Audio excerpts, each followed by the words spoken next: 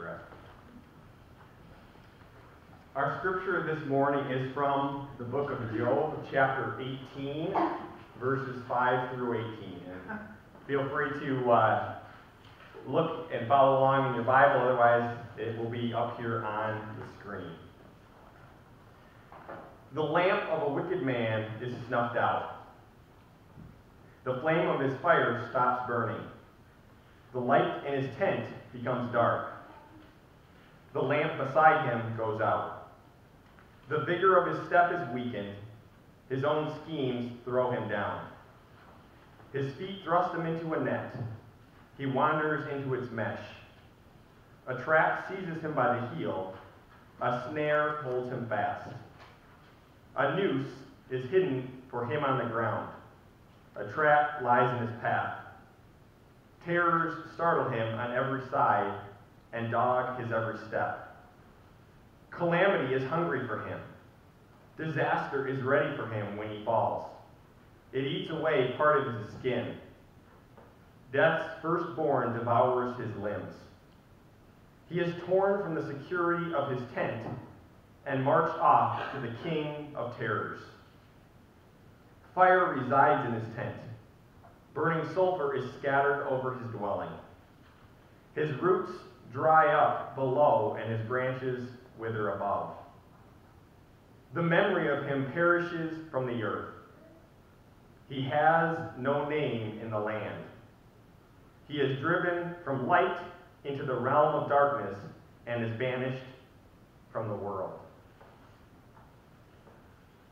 Death is the king of all terrors. If anyone could escape it, they would. But no one can. Benjamin Franklin was once famously quoted, "There is nothing certain in this life except death and taxes." And famous playwright George Bernard, statistics of death are quite amazing. 1 out of every 1 person dies. And Billy Graham put it this way: death is the most democratic of all experiences. It's tragic and a fearful thing when we encounter death. The fear of death even caused one brave man to write these words: "My heart is in anguish within me. The terrors of death assail me. Fear and trembling have beset me. Horror has overwhelmed me." The author is none other than King David, the very man who killed Goliath. He spent much of his time in war with death around him. There were songs sung about him, about how he had slain tens of thousands of people. And yet even David, as we read, was gripped by fear and the horror of death. Now imagine for just a moment being out on a fishing boat. Jeff probably knows that all too well. But all of a sudden, a perfect storm comes up, and the wind blows, and it threatens to capsize your ship. How would you feel? This is what occurred in the life of the disciples. And this is how they responded. And remember, these were rugged fishermen. They said, "Lord, save us. Help us from drowning." The fear of death is a purely normal human experience.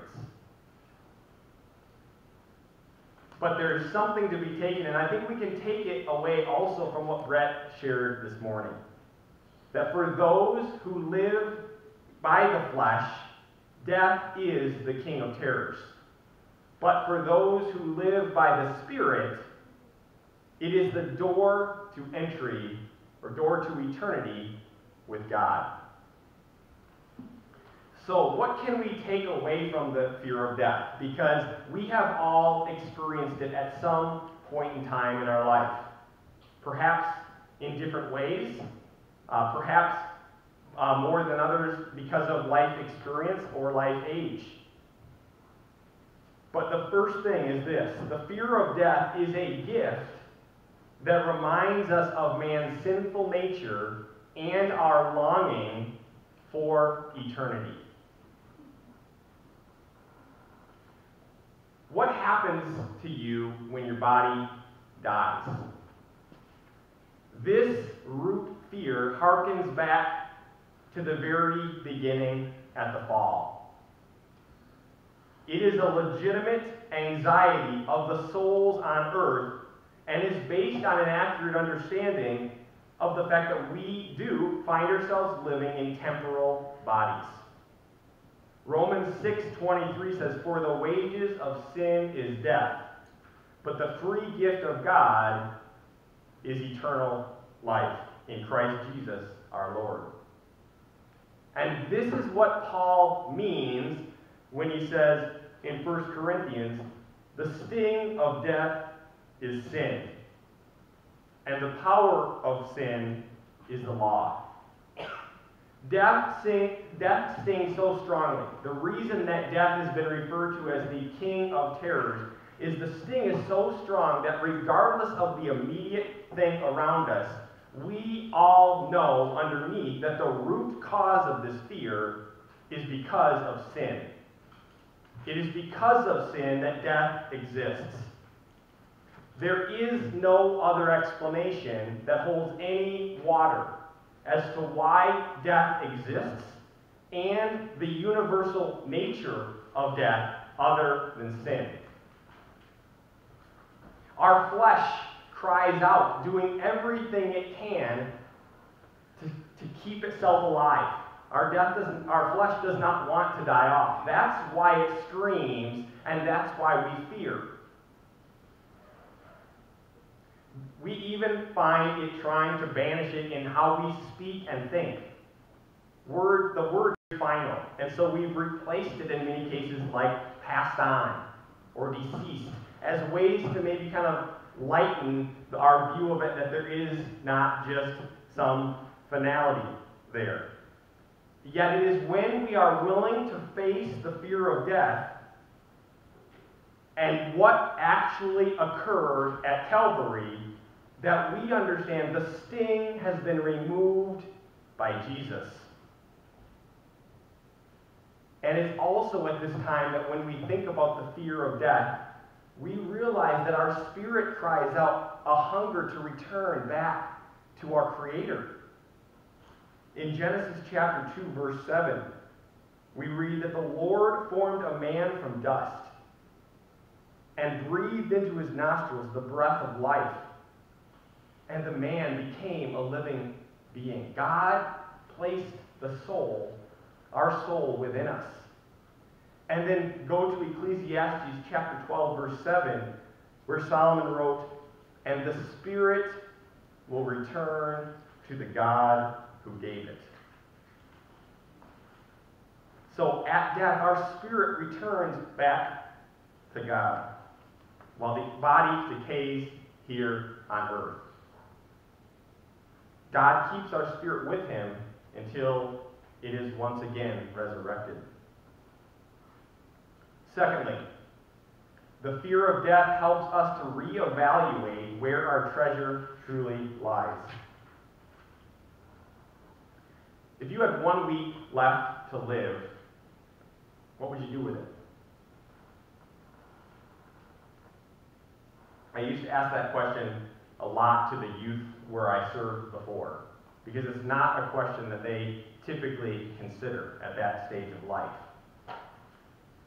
But when you stop and engage that question with sincerity, what you realize is that your value system becomes very clear. You start to uplift and value that which is of importance, and that which is not, you will remove. It's an interesting question, by the way. I would love to hear your answers to at some point, if you had a week left. And so in this moment, if we could have a set time in our mind, it would be very easy to strip away the things that we really don't value. And yet, too often, we talk about and understand that we have an unknown amount of time that God has allotted for us on earth, and we're quick at times to fritter that time away. Philosophically speaking, we're asking this question. This is from the Westminster Catechism. What is the chief end, or what is the purpose of man? Is it to accumulate vast wealth and power and a great name, maybe a legacy that we can pass on to the generations that follow? Because that's what our world here encourages. And to that end, here's what Solomon had to say, and he's a bit of an expert on this. I hated all the things I had toiled for under the sun, because I must leave them to the one who comes after me. And who knows whether that person will be wise or foolish. Yet they will have control over all of the fruit of my toil, into which I have poured my effort and skill under the sun. This, too, is meaningless. And what I take from that is whatever purpose that we aim to live for, it is those who come after us, whether wise or foolish, who will reap the benefits or the consequences of that life. To the answer to this question in the Westminster Catechism, put much more concisely, it says this: man's chief end is to glorify God and to enjoy Him forever. Those are essentially the words, almost word for word, that Brett just got done saying. We are here to give glory to God. Now, perhaps you were a little bit like me when you were young. You probably thought or lived with this mentality, maybe you didn't even think about it, but this mentality that you were going to live forever. And so you make decisions more about your pleasure and your enjoyment consequences might have been. However, if you happen to have a brush with death, or you've experienced someone, or maybe many someone's close to you who have died, or just in general as you've aged, often your perspective on death changes, as well as what is important in how we spend our time, how we relate to our spouses, how we relate to our children, how we raise them, and also just in general how we value and what we value in this life. It truly does bring us back to a place when we experience the fear of death of saying, what is it that truly matters? Where is my treasure in this life? Thirdly, the fear of death of the body no longer enslaves God's people. For to the believer, death is gain. A little boy and his father were out for a drive one beautiful spring afternoon.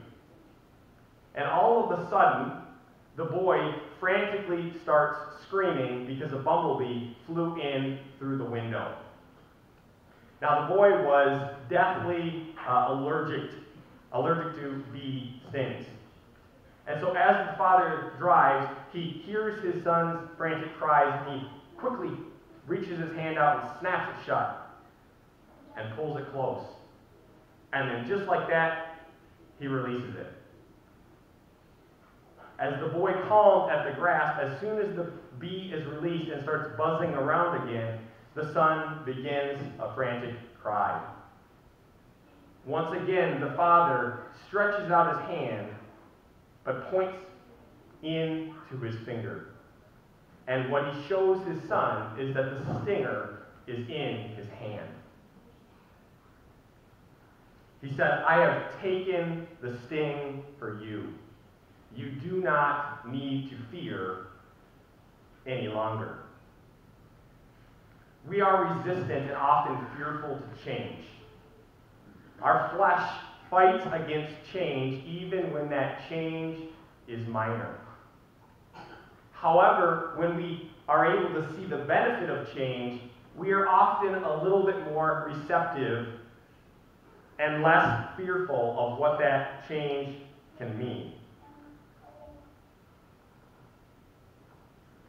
Yet, how much greater is our hope for us as believers in what we have seen through Christ and what He has done for us. And so that even as our flesh cries out in fear, we have a greater hope for what awaits us.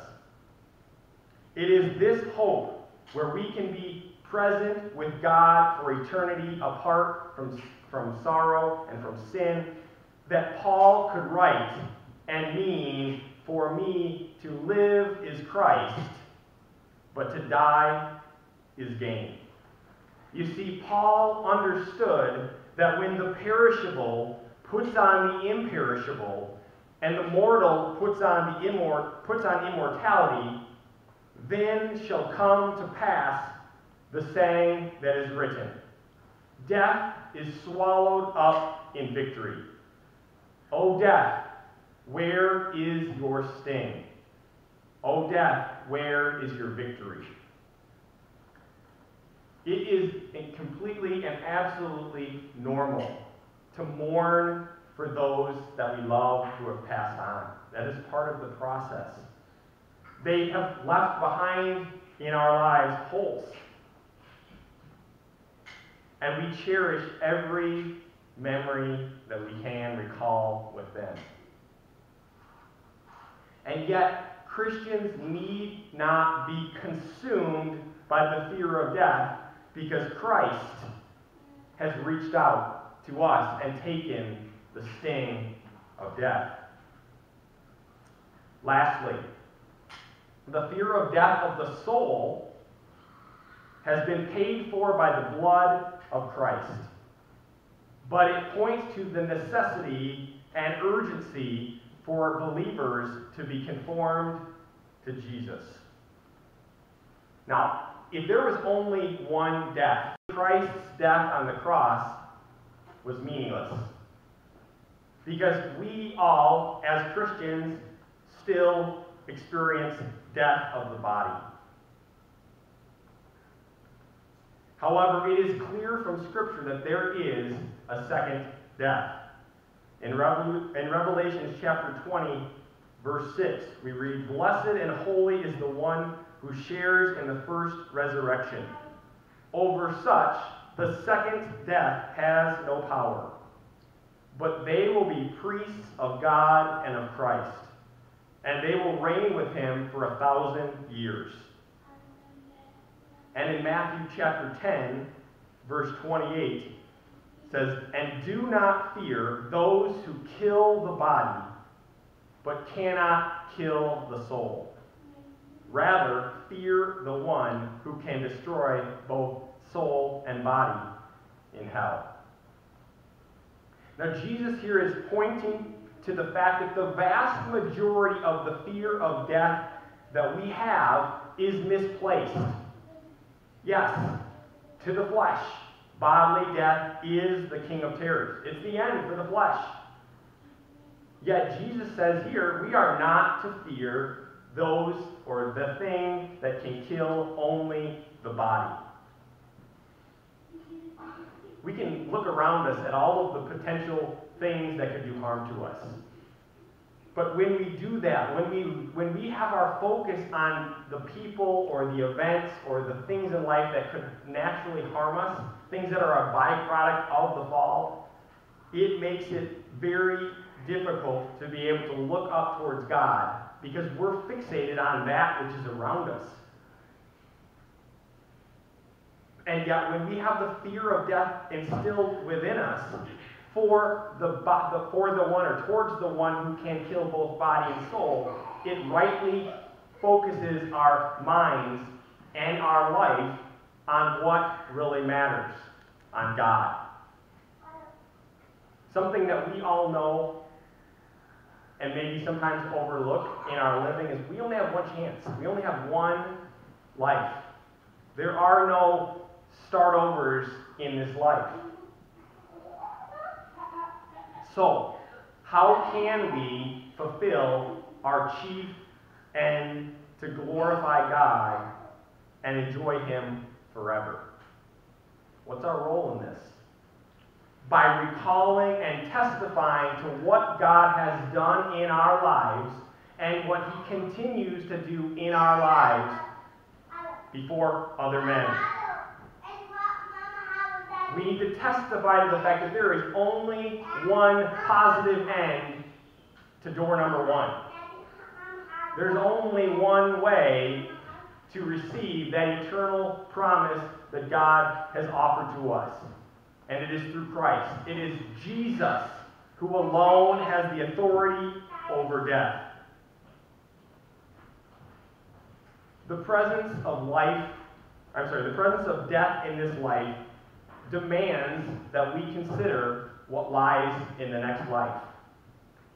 We can attempt to ignore it, and attempt to pretend as though it won't happen, pretend that we don't fear what lies before us, pretend that there is nothing that awaits us. But for the believer, we know that with Christ in us, that the fear of death does not hold the same power. Yes, you will still experience some levels of, whether it be some fear of some suffering, or some feelings of, what am I going to have to endure? What is the end of, how am I going to die? What is it going to take before I meet the Savior? Those are normal human experiences, but it does not hold the same power.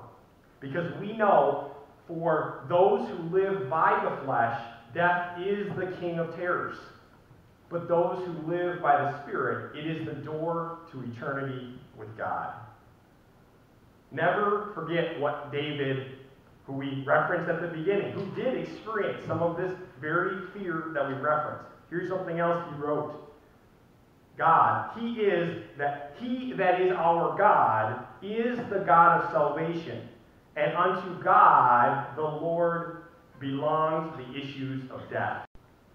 We greatly glorify God when we can walk alongside or say the same thing that Job said, and that is, though He slay me, yet will I trust in Him. So let me close with this encouragement. And Brett alluded to this as well in his testimony. Revelation chapter 21, verse 4. He will wipe away every tear from our eyes. There will be no more death, or mourning, or crying, or pain. For the old order has passed away, and the new has come. Let's pray.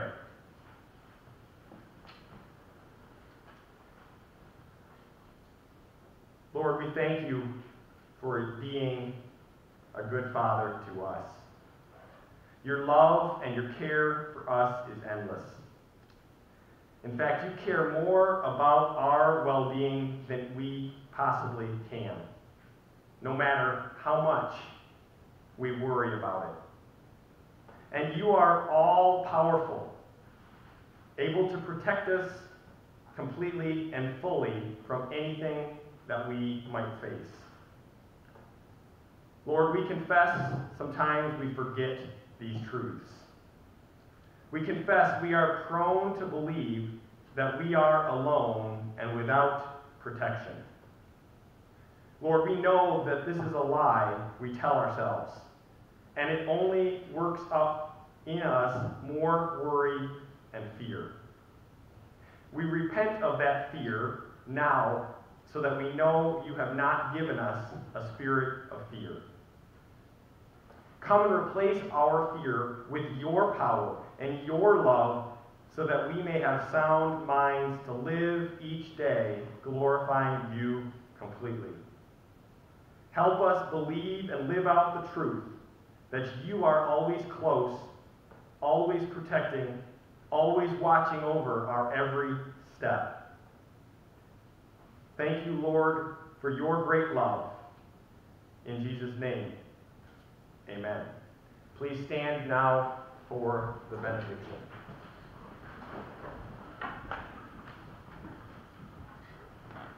Therefore, being always of good courage, and knowing that while we are at home in the body, we are absent from the Lord. For we walk by faith, not by sight. We are of good courage, I say, and prefer rather to be absent from the body and to be at home with the Lord. Blessings.